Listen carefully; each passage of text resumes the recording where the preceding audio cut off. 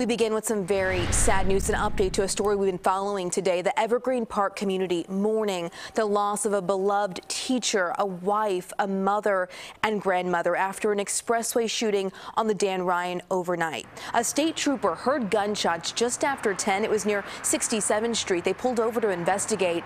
Then two people pulled up saying they were shot at. One person had a graze wound, but 67-year-old Denise Huguelet died from a gunshot wound.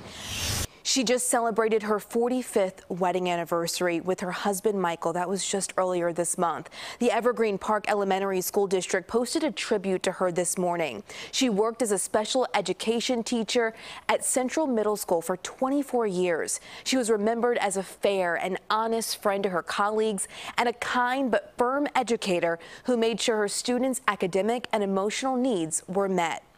People called it a tremendous loss, saying her generosity and kind spirit were never ending. Colleagues said they were honored to work with her. Another person says she was a mother to all in her care.